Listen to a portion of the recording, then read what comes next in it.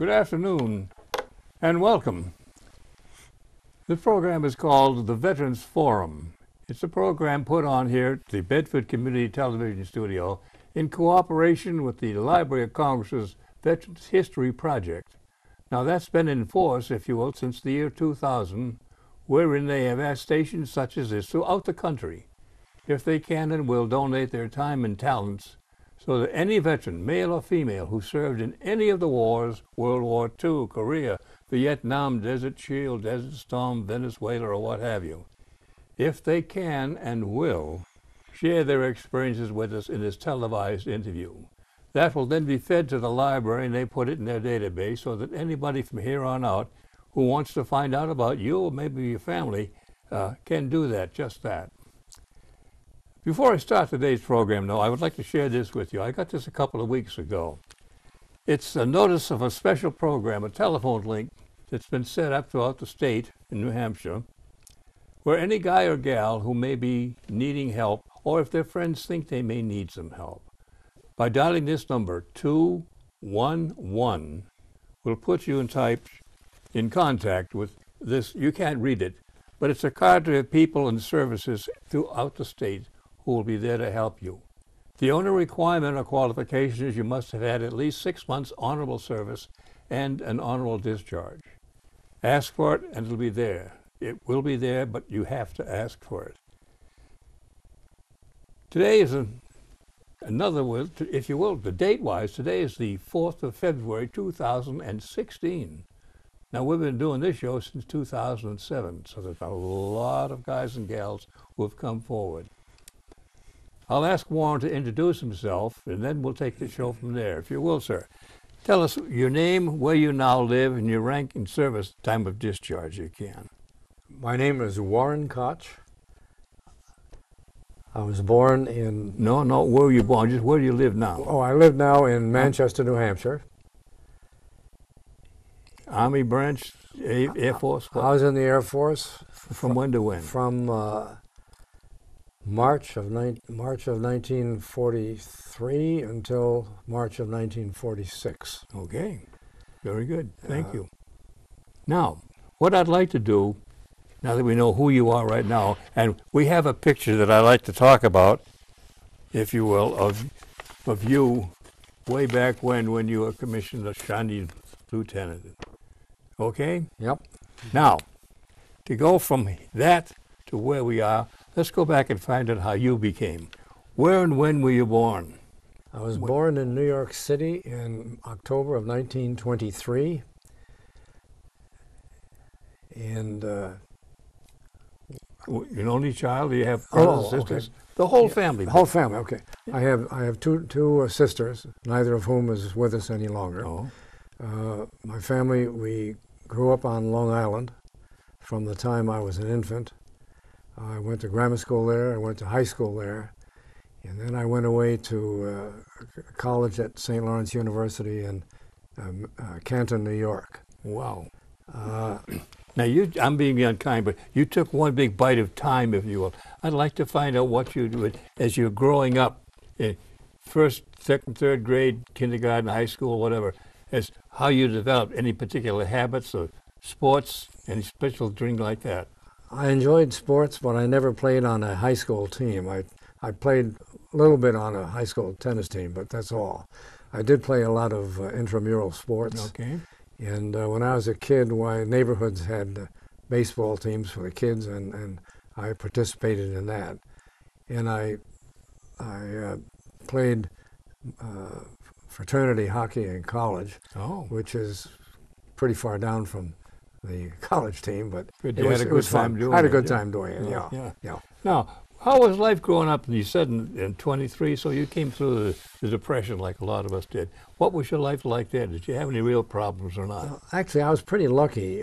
My dad was never out of work. And what kind of work did he do? He was a sales manager for Brillo, if you know what Brillo was. Oh yeah, the scratch pads. And he was very successful at it. Good. And so we fortunately things weren't all rosy, but things weren't bad either. Okay, let's put it that way. Okay. I went away to school in September of 41. Went away from where to where? I went from Sewanaka High School in Long Island in Floral Park to St. Lawrence University, upstate in New York, right up near the St. Lawrence River. Yeah. And I was in my sophomore year when Congress lowered the draft age to 19. So my roommate and I, he was in the same predicament. We rushed over to a nearby town where there was an enlistment office, and the two of us signed up for the Army Reserve. I really wanted to sign up for the Air Corps Reserve, but they couldn't do that at that point. They told me when I went home at Christmas time to go to the big recruiting office on 42nd Street in New York City and try to get myself transferred over into the cadet flying program, which is what I was interested in. I had, as a kid, I had always been very interested in model airplanes. That plus the fact I decided I really didn't want to be in the Army and end up walking. I'd much rather fly. Yeah, get there quicker. So I did that. I went to the recruiting station at Christmas and passed all the exams that they were interested in and was reassigned to the Air Corps Reserve. And they told me to go back to college and they'd call me when they wanted me. So I went back to school, and when it got to be late in February, they sent me a letter and told me to show up. Yeah, come on down. Come on down and be there on, I think it was March 18th, as I recall. I had to be in Penn Station in New York City, and they put me and I don't know how many others, but it was quite a crowd, on a train at Penn Station going to Atlantic City in New Jersey. And that, in effect, was basic training. And What, getting on the train or something? No, getting to Atlantic City. Oh. They billeted us in the Traymore Hotel, which I got a big kick out of because I had stayed there before on a vacation. And it was quite different from the time I saw it before. What were the differences? I mean, with any different treatment, different accommodations? The accommodations were certainly different. They took all the rugs out of all the rooms, took all the furniture out except for the bunks. And the desks? No desk at all. And the formerly very attractive dining rooms became mess halls with no frills, just regular benches for eating. Yeah, but you ate off plates rather than tin cans. We ate on tin trays. Oh, goody. Yeah. Good indoctrination. Yeah, and we did a great deal of walking in formation. We did a great deal of walking on the boardwalk, and they walked us down to an area off the end of the north end of the beach that we did all our marching routines at, and we also went there for a lot of physical training. I had the unpleasant happening of catching German measles, and I ended up in a measles hospital. I was not alone. They had a lot of enlistees there. But I was there for about 5 weeks, and then a group of us were sent to Niagara University in Niagara Falls, New York. Mm-hmm. It wasn't any honeymoon, believe me. I guess there may have been 150 cadets, which we now became, there at that time. We had extensive physical training every day. We went to class almost all day, and then we marched around for an hour or two in the evening. Just to keep you limbered up. Before dinner, yeah, keep us limber. So we learned some more math and some more physics and some basic information on map making. And we had a couple of other subjects, and I can't recall all of them right now. The instructors were, Niagara is a Catholic university. The instructors were Catholic brothers, and they were all very good.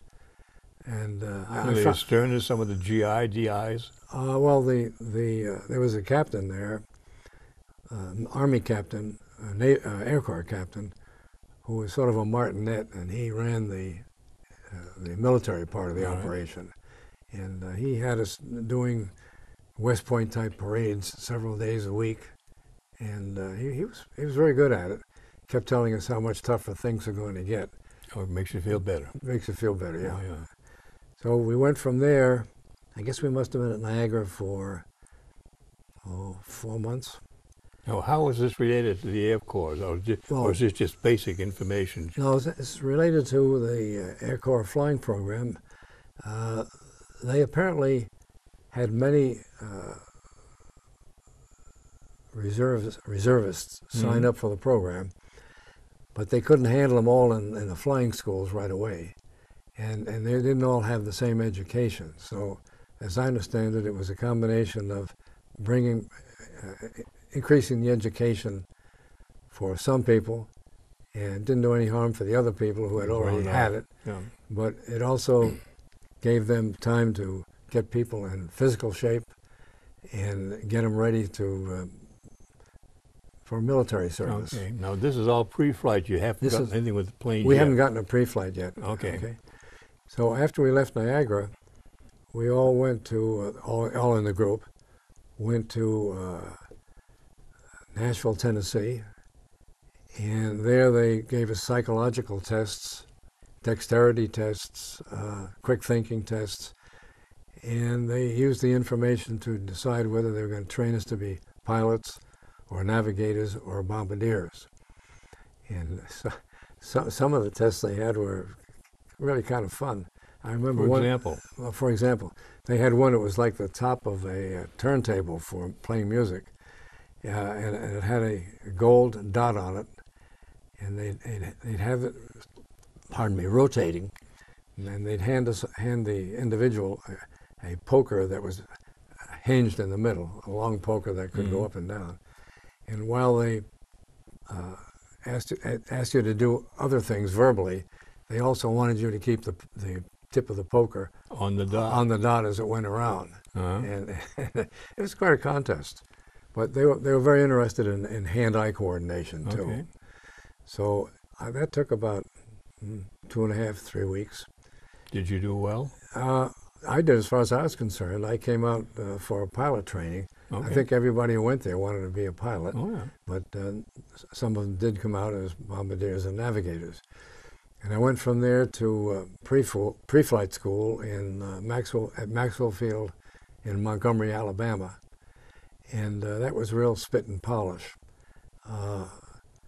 We went to classes every day. We did no flying.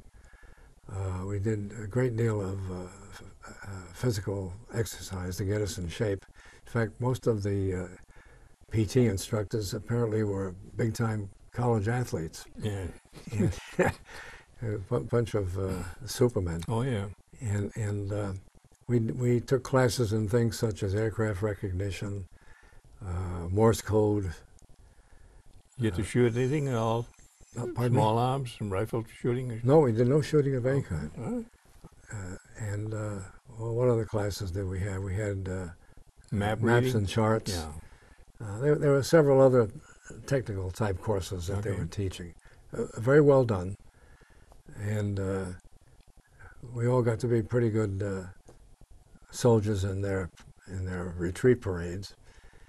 And while we were there, they marched several thousand of us down to downtown and put us in a war bond raising parade with our white gloves and our propeller hats on. The insignia, of course, for a cadet was a propeller on the head. Those old-fashioned planes. Yeah, the old-fashioned. So the weather in the southeast had been poor, and they were backed up a little bit. So instead of leaving Maxwell Field when we should, it was delayed, and they gave everybody a 10-day leave right around Christmas time. Couldn't have been better. Good timing. Very good timing, yeah. So we did go from Maxwell Field to Lodwick Field, which is a privately owned field, privately operated field in Lakeland, Florida.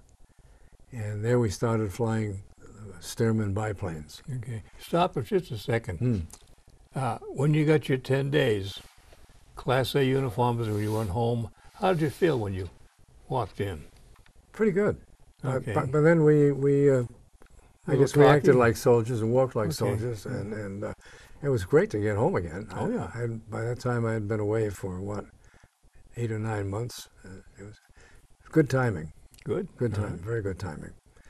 But to get back to the flying, Here we go. for someone who isn't familiar with a Stearman, it's very basic. There are no electronics. The instructor has to talk to you by talking into a tube. Mm-hmm. I should say has to shout to you by And what's the shouting through. configuration? You in front or he in front? He's in front, and I'm suit? in the rear. Okay. And I think not all, but most all military pilots, Navy, Army, Marines, have started out with flying a Stearman. You do all kinds of maneuvers that I think they came from World War I. Mm-hmm. Immelman turns. Immelmans and rolls and Loops. and all kinds of calisthenics. How'd you feel doing it the first time you had control? In the beginning, all cadets over control, Mm-hmm. but that wears off fairly quickly. I enjoyed it. To me, it was fun. I looked forward to flying every day. Good. And we had ground school every day. I think I learned a great deal about electric engines and what makes an airplane fly, and they did a good job, very good job. The military part of life was pretty low key there. We did have a couple of officers who kept us acting like soldiers, but we didn't spend an awful lot of time doing drill and so forth. I guess that's about it. Oh, we had a very nice arrangement. The ladies group in town had a lounge they ran for the cadets. So on Just the cadets or for anybody? Just for air cadets. Oh. And if we were free on a Friday evening, we could go there. They had a lounge. They ran a couple of dances. It was nice addition to the program. The Army had nothing to do with running the program, but it was well done. Oh. Pardon me. Then I went from there to Cortland, Alabama, which is way up in redneck country in northern Alabama, up near the TVA dam. And we flew a more powerful single-engine airplane. They called it a BT-13, I think.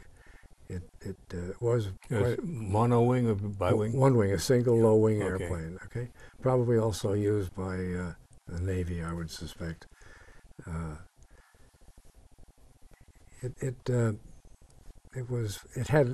It had flaps on it, which we didn't have before on a Stearman. It had two-speed propeller, which we didn't have on a Stearman. It had about twice as much power as the Stearman had. You were responsive though when you maneuvered? It was very responsive, yeah. It was a nice airplane to fly. I think it's an airplane that is often used in the movies when they want to show. They used to use them in movies where they show Japanese airplanes and they mark them up. Oh, a little paint makes them A look little paint, okay. yeah. Okay. But that was also a fun place. Okay. I enjoyed it. What's the washout rate? I can't give you a number, but there were people who disappeared, Okay. both at primary school and in basic. Okay. I guess that's about it. Then I went from there to advanced, and here they made a separation because some pilots went to single-engine advanced training and some went to multi-engine. I went to multi-engine. Any reason why? Well, they had asked us a couple times before what we'd like to fly, and I always said multi-engine. I don't know if that had anything to do with it. I think more than that, it probably was based on some of the stuff that you told them in all the psychological tests. That's All paper trail. They'll grab you every time. All the hot shots Yeah. that wanted to be pursuit plane pilots. I shouldn't say that, but and bigger people went to multi-engine also, just as a matter of. You mean bigger physically? Bigger physically, yeah. Okay, a little more room in the cockpit. A little more better accommodation, yeah. So I went to multi-engine advanced training in Seymour, Indiana. Oh, Seymour was the air base. It was Seymour was the town. The air base was Freeman. I'm sorry, I'm mixing them up. Oh. And that was a very new experience. The airplane had a completely changeable pitch propeller. I believe, if I remember right, we had to set the manifold pressure. We had a complete set of flaps. We had to learn to fly with one engine, or as well as the two engines. What else did we do? How about gunning practice? Do you have any practice bombing or anything like that, or is it No. still getting used to the plane? Still getting used to the plane. We did it. We did a great many takeoffs and landings. Well, we did that with the two previous places. We started night flying. We started formation flying. I was in Indiana in the hottest time of the year. It was in June and July, and it was lovely to fly at night when it was cool. Cool, yeah. Because there was no air conditioning on the ground, but it was cool if you got up several thousand feet, and or even a little bit more. So that part was great. Did you feel any more comfort or discomfort flying at night as opposed to daytime? So that It's a little bit deceptive when you, at first, trying to when you see other airplanes or the lights. It isn't always easy to line everything up like you want to, but that doesn't take long. There was something else. Oh, we did a lot of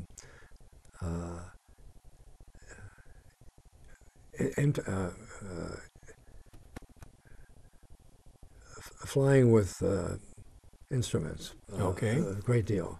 They'd put a green celluloid over the cockpit windows, and you'd wear red glasses. So the exterior, when you look at the airplane, it's dark out. mm-hmm. And I guess we spent almost half of our time flying around like we were on instruments.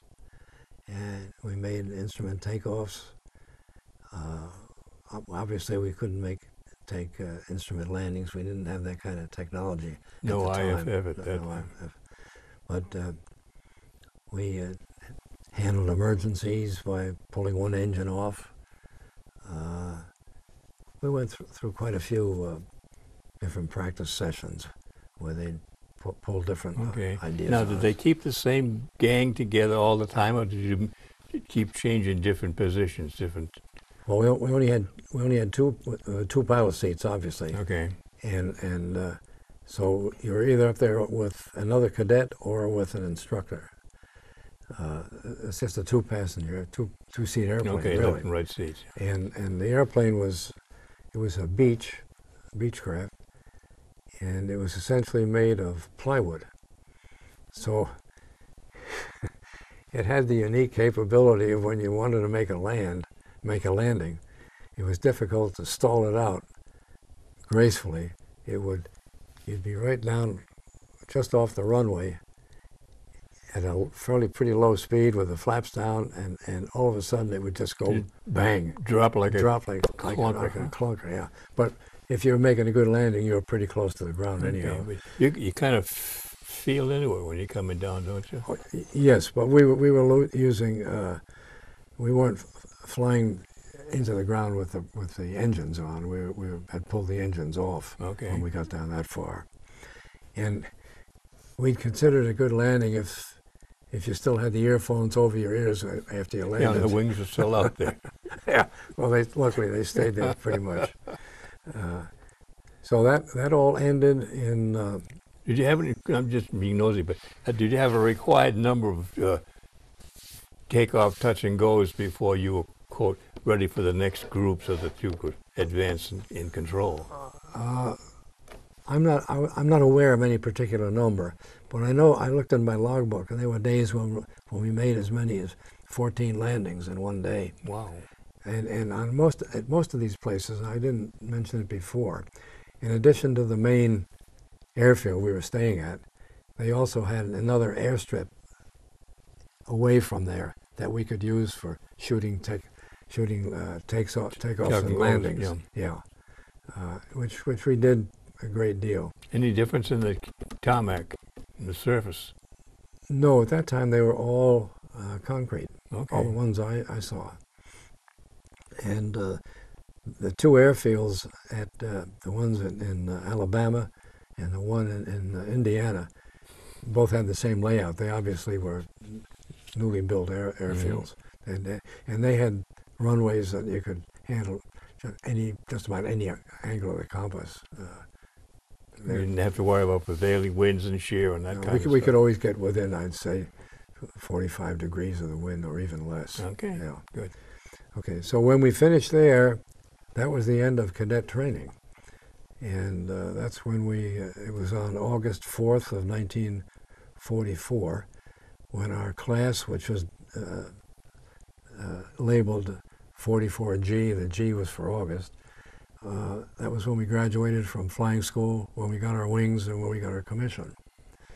And so... That's that picture we saw right at the outset. Yes, that's that picture. And then we were given a furlough, and I was sent to Smyrna, Tennessee, to learn to fly B-24s.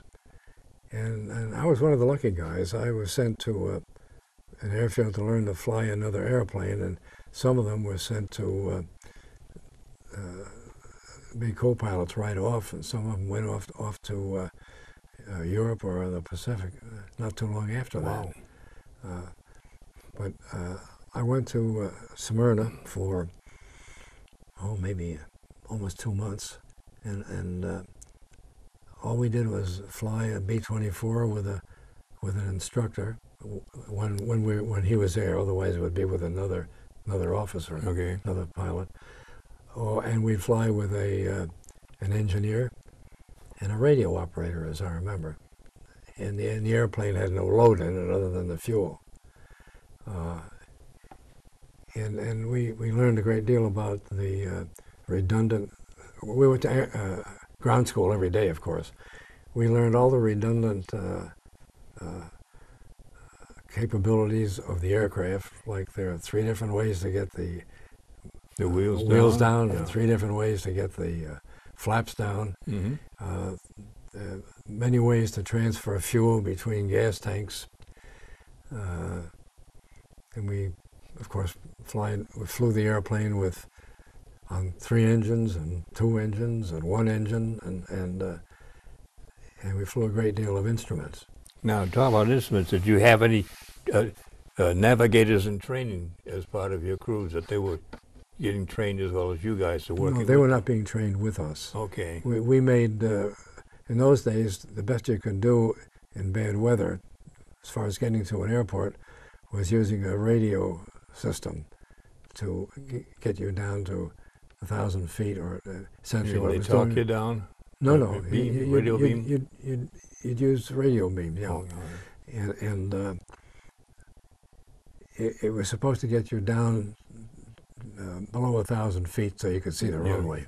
See the pants flying. Yeah. And so we did quite a bit of that. We did some cross-country flying. Surprisingly, cross-country flying is not as easy as some people think. When you're looking for something on the ground, you almost invariably find it, even if it isn't there.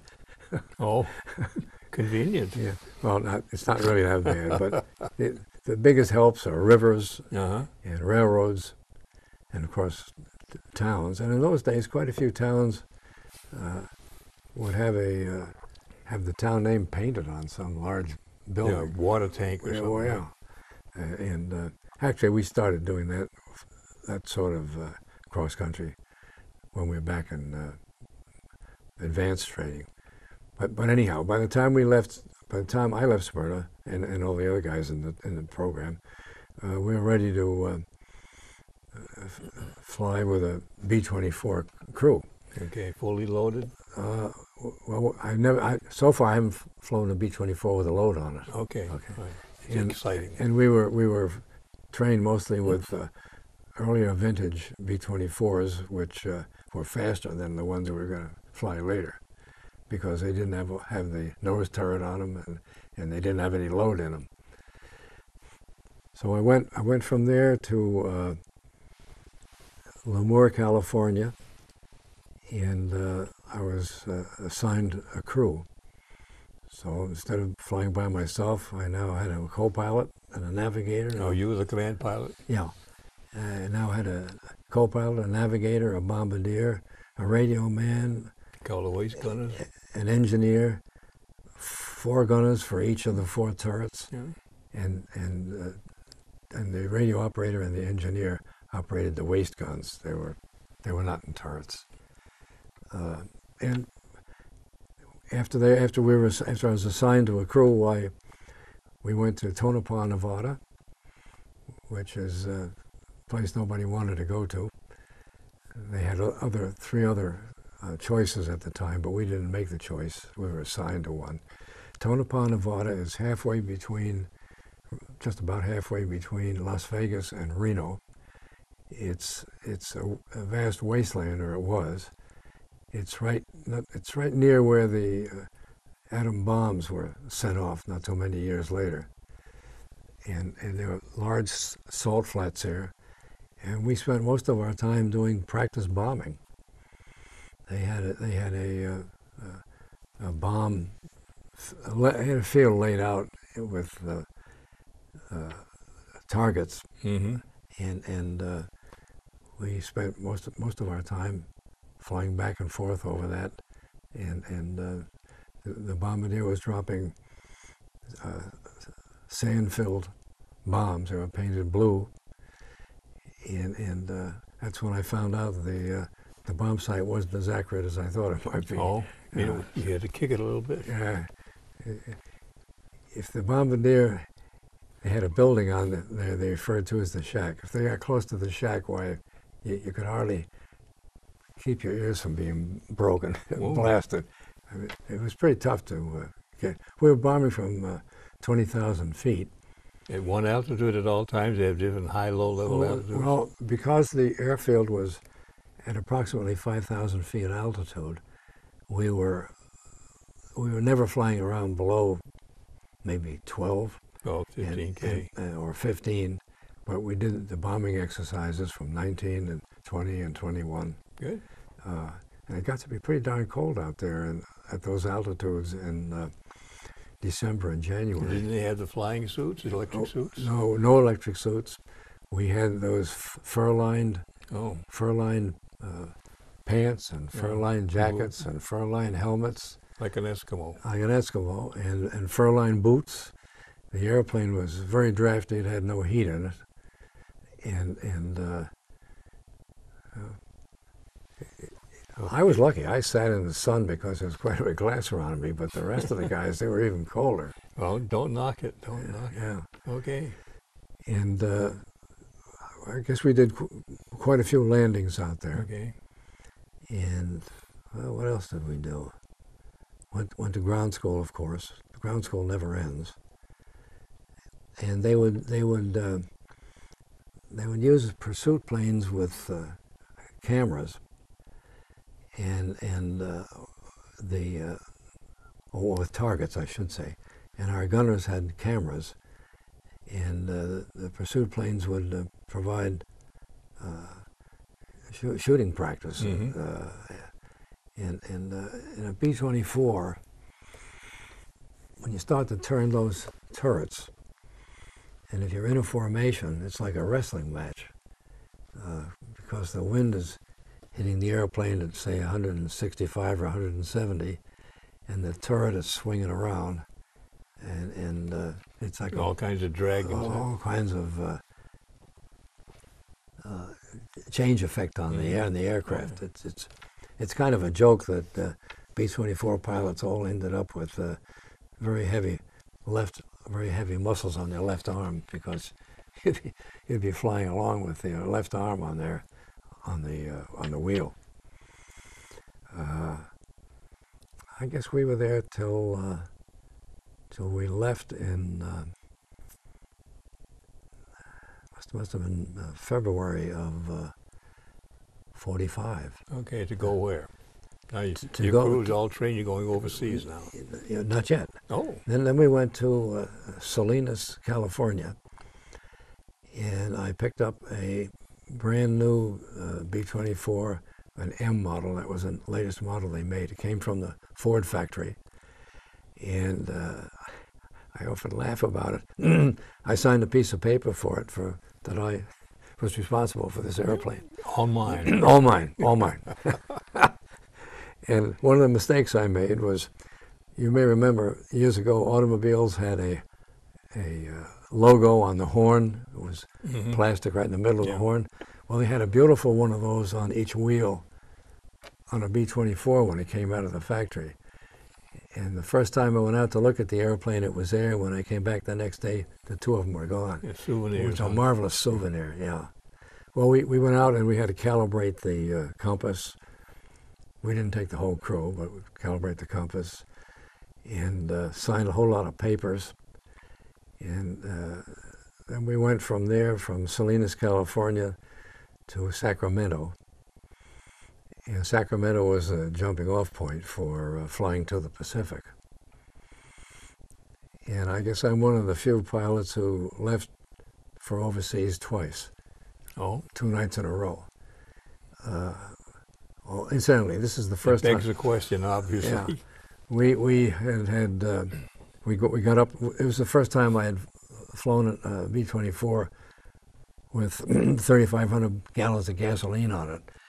They put extra tanks in the bomb bay to make the leg to Hawaii. Yeah.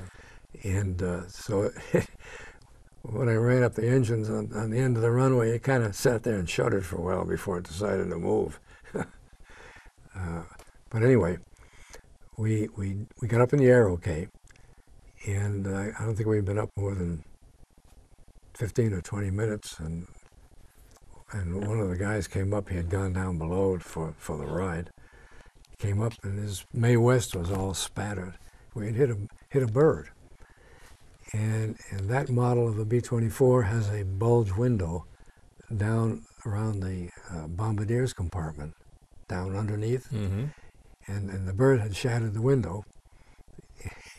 He was a mess. Lucky he wasn't hurt. And I had noticed that the airspeed had dropped off a bit, but I didn't think too much of it. But after I saw what had happened, I called back and said I was returning, which apparently didn't happen very often because they started asking me a bunch of questions. So I had to, because of having all that weight on the airplane with the gasoline, I flew around for 5 hours to burn it off. You couldn't take off and dump it overseas? No, and on that airplane you couldn't dump fuel. Oh. So I think I burned off about 5 hours worth of it, which is probably 1,500 gallons, close to it. And luckily, they were able to replace the window. It wasn't very big. It was only maybe 6 by 10, but it had a bulge in it. But it was a bulge, yeah. They were able to replace it the next day, and we took off again the next night. These two flights were both night flights, so they could use celestial navigation. And it took us 14 hours and I think 20 minutes to get to Hawaii. But you have to realize we're only flying at 165 miles an hour. Yeah, and headwinds coming at you. And you're flying from east to west, so you most likely have a headwind too. So we didn't have any trouble finding Hawaii, but I was a little bit concerned though when we landed because we had lost a fair amount of hydraulic fluid on the way, or at least we found a fair amount of hydraulic fluid in the back compartment of the airplane that had leaked out somewhere. But luckily we had enough left to have good brakes when we landed. I could put down the landing gear and I could put down the flaps, and the brakes work. So reverse props. You can't reverse props on that airplane. No. I'm dating myself. I don't know if you ever could on a 4-engine. No. 4 props. Although I don't know what B-29s had. So we had a day off. We spent a day. I slept for a long time after that flight. We had the next day off, and we got into Honolulu. But the next morning we took off for Canton Island. That was 10 hours and some odd. The next day we went to Tarawa, which is I think about 7 hours. The next day we went to Guadalcanal. And the next day we went to Biak, which is off the north end of New Guinea, Biak Island. And I added it up. It was 48 hours, and I figured about 7,900 land miles. Wow. No, we didn't use nautical miles. It was a long trip, but to me it was a great adventure. Oh, yeah. I had always been interested in airplanes, and I used to see the Clipper planes take off from Long Island. So this was fun. In fact, it was the first time on the flight to Hawaii. It's the first time we ever flew over water other than lakes and rivers. But anyhow, we got to Biak. From Biak, we went to Nadzab, which is on New Guinea, and we flew missions over to Rabaul on New Britain, and up to WWII, which is an aerodrome on northeastern New Guinea, the Japanese, and they were still there and they were still shooting. Yeah, because this is now what, June, July, and No, this was May and June. okay, May in and June. 45. In 45. And then I was assigned, as yet I haven't been in a regular everyday bomb group. They consider this extra training, even though we were getting a little bit of flack coming up at us. Yeah. That makes it realistic. Yeah, it does. So then we went to Clark Field on Luzon, and then I was in the 22nd Bomb Group in the 33rd Squadron. There were a lot of airplanes at Clark Field at that time. And was that the 5th Air Group? That was 5th Air Force, Yeah, yes, okay. 5th Air Force. And we were bombing Formosa at that time, or the Taiwan, yeah. The 22nd Bomb Group was. And now you told me something about some of your bombing exercises, flying like that. Can you explain a few of them, if you would? well, as a matter, yeah, Without security. we had one flight up there where we were in formation, of course, and luckily we were on the outside on the left wing, and our bombardier was over the target, and most of the formation was off to the right. So he dropped our bombs, and I'm told we got a pretty good hit. And the other group had to make a second run, which is something you like to avoid if you can. Oh, yeah. Yeah. When we went up to Formosa, we had a submarine out off the land. We'd fly all the way up the west coast of Formosa and then turn in, make a right angle turn into the target area. So we had a submarine out there, and we'd also have a B-17 with a boat slung underneath it that was out there that they could drop to us. Because if you really got into trouble, you wanted to get out over the water quickly, because the natives were not friendly on Taiwan at that time. No. And let's see, what else? Oh, they sent me on this is from Clark Field now. They had an old B-24 that was pretty beat up, and they sent me down to Biak, where they still had quite a number of new B-24s. That's where I left mine when I brought it over from the States. So I picked up a new B-24 on Biak. It had been spray painted black, and apparently the wind was blowing when they did it because it was rough in spots on the outside. And when I took off, I lost power, quite a bit of power on the outside left engine. So because I took off from a runway that ends where there's a cliff palisade going down, I took the airplane right down on the deck to build up a little more airspeed.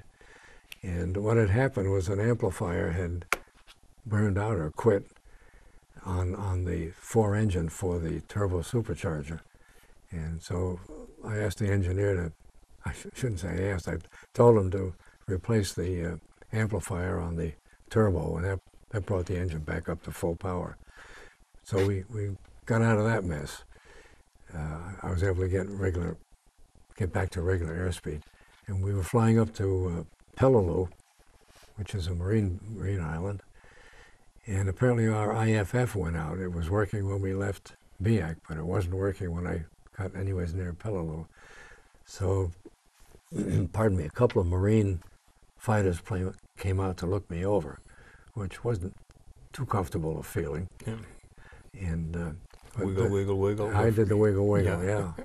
And so I landed on Peleliu and caught hell for not having my IFF on. Yeah. But they found it was out also, just like I did, and they fixed it overnight. But the reason I had gone back, I'd flown directly from Clark to Biak on the way down. But when I flew from Biak to Peleliu on the way north, because I understood the Marines had sheets on the beds in the BOQ up there, and they had a bar. You babying yourself. Yeah. Well, I was told that by one of the older pilots, so that worked out pretty well. Oh. And the next day I flew from Peleliu via Tacloban back up to Clark. And I don't know how we're fixed for time, but Well, let's see. We got 11 minutes right now. okay, well, I better You can talk a go. little bit faster. I wasn't one of the oldest crews in the bomb group, so I went from Luzon to Okinawa on an LST, Oh, there's zip there. and it took 6 days, as I remember. It was it was one hot ride. It was now the end of June, and the LST tied up on Okinawa the morning after the morning of the night. The morning after the night when the first A-bomb was dropped on Hiroshima. The 6th of August. And I missed all the fireworks, thank goodness, because I understand everything was falling from all the celebrating. That's the problem we had. The guys forget it goes up. It also It comes down. comes back down. So- We lost a lot of tents that way. So we were billeted fairly far up on the west shore of Okinawa. Well, by What? Kadena, Yontan. Oh, I was right opposite Aishima. Okay. Okay. Ernie Pyle place. Yeah, and I was there when the white Japanese Betty bomber came in with the representatives to talk about the Peace. peace. Yeah, I don't know where they went from Aishima. Maybe they stayed there. I don't know. But I saw it land. I knew what it was. While I was on Okinawa, I went through one of those big. It was the biggest typhoon I guess they'd had in quite a while. And our airplanes were flown back to the States by the oldest crews in September. And so they brought in some A-20s and A-26s, and I got to fly those. Not the greatest way to learn how. I had 20 minutes instruction laying flat on my stomach behind the pilot, and after that he said, "Go get them." Yeah, it's yours. It's yours.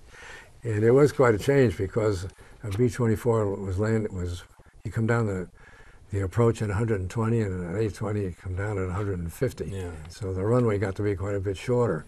real fast. But I enjoyed it. It was like going from a Mack truck to a sports car.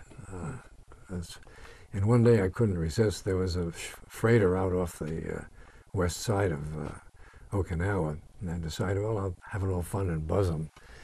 So I tilted the nose down on the A-20 and got it up to about 300 and went by the stern pretty close to the deck and pulled it back up. And I saw the engines are running too cool, so I leaned out the gasoline mixture, and all of a sudden there was no noise. I cut off both engines. Yeah. But the guy hadn't told me there's no, you have a mixture control, you have automatic settings, which you ordinarily use, but on the A-20, between the automatic settings, there's no fuel at all. They just cut off. Oh, you a dead stick then? So yeah, I had dead stick, but I had plenty of airspeed, thank God, All right. and it took me a few seconds to realize what was wrong. That's an extremely loud airplane. When you fly it, you've got these two big engines with no mufflers on them, right Right by far your from your ears, ears, yeah. yeah. And all of a sudden there's no noise, and you don't lose two engines at once, so I knew I had screwed up. So, but anyhow, I got through that, and then after a few months on Okinawa, we were moved to, by now we're an organization that can't fly the airplanes because all the maintenance people had gone home. They moved us to an airstrip outside Otami, which is outside Osaka in Japan. And we were in a, what had been factory workers, walled community. And there were about, I'd guess about 80 of us. They were all pilots, bombardiers, and navigators with nothing to do. So the three guys on my crew who were still with me, we each volunteered for a job, and I volunteered to pick up the food. And You mean the local market? no, the local quartermaster place. Oh, okay, all right. So I was driving one of those 3-axle trucks down there with a Jap riding with me to pick up the food and bring it back. It was kind of a challenge on those narrow streets, believe me. And one of the other guys picked up the motor pool, what little there was. We only had a few Jeeps, but it enabled us to have a Jeep available. Mm-hmm. And another one took the small PX, if you want to call it that. But anyhow, we were pretty well provided. We had the food and the car, and so we got to do a little sightseeing. We went over to Kyoto. We went to a place by the name of Takarazuka, which is a resort not too far from Kobe, and we played golf over there one day. There were some football games by GIs at a stadium in Kobe. We went over there a few times. Kobe was a shipbuilding city, and the area all along the water at that time was just a mass of twisted steel. Just a mess. Just a mess. And it also had a sizable settlement of foreign diplomatic and well, just foreign people. Like we could see from the names we saw in some of the mailboxes that there were Swedes and Spanish and all kinds of different people over there. I guess they were all. Okay, well, I'm checking the clock. We got about 5 minutes left. How did you get home, and what happened when you got home? Did you fly home or come by? No, I went by train to Tokyo, and then they put us on a freighter.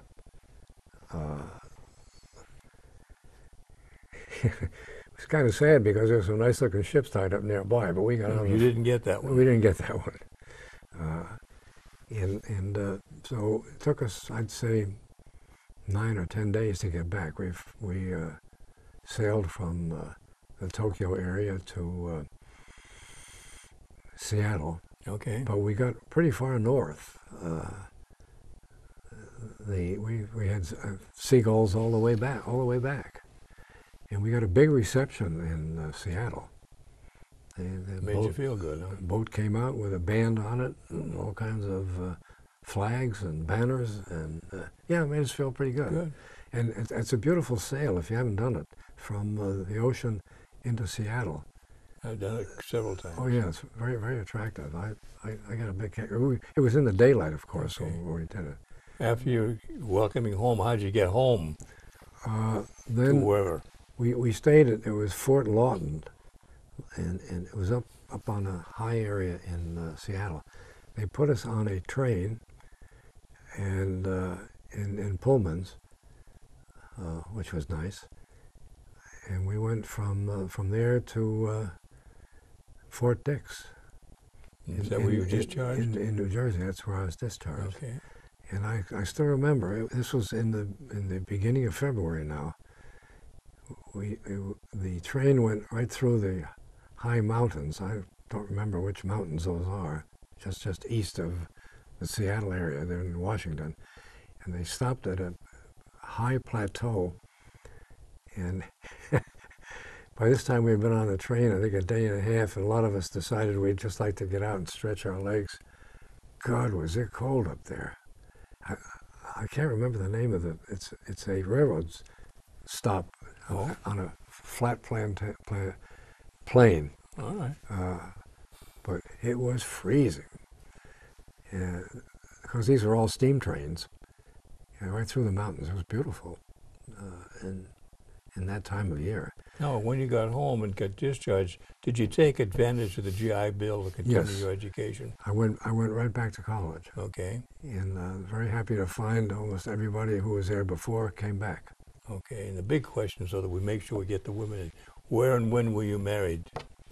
And how's your family? Oh, I was We got married. to make sure we get the girls in there. Yeah, I was married in 1949 in Garden City, Long Island. And what was the other part of it? Now, how are your kids and your family today? Oh, they're fine. We have a daughter who lives in Manchester. She has 2 children, and they each have a family. And they have, amongst them, they have 4 great-grandchildren. Good. And my son has 2 children also. His kids are a little bit younger, but they're both all 4 of the grandchildren have graduated from college. Wow. And 2 of them have further degrees, and the other 2 have very nice jobs. So Good, they're very lucky. Silly question, but I have to ask it. With all you've seen and done and where you've been, would you consider your military experience positive or negative as far as how it's affected your life? Oh, I'd say very positive. Very positive. I immediately found when I went back to college that the marks got much better. Oh, you had a purpose now. I had a purpose now, yeah. And I was very, very happy when I went back. Yeah, I came back without a scratch on me.